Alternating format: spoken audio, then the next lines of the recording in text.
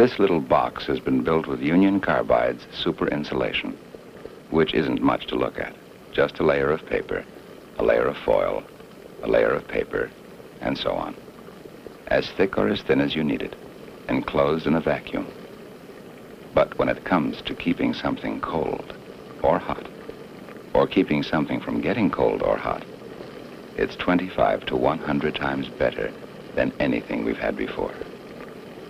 1 inch of super insulation inside the walls of a railroad tank car can keep liquid hydrogen at 420 degrees below zero all the way from New York to Los Angeles.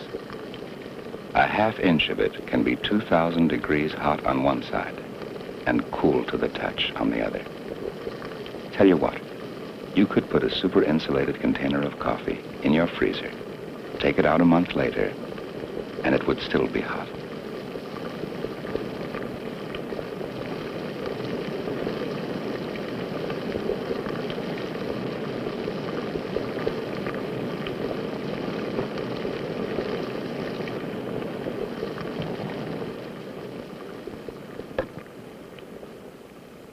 If you don't think it's as good as we say it is, watch the birdie.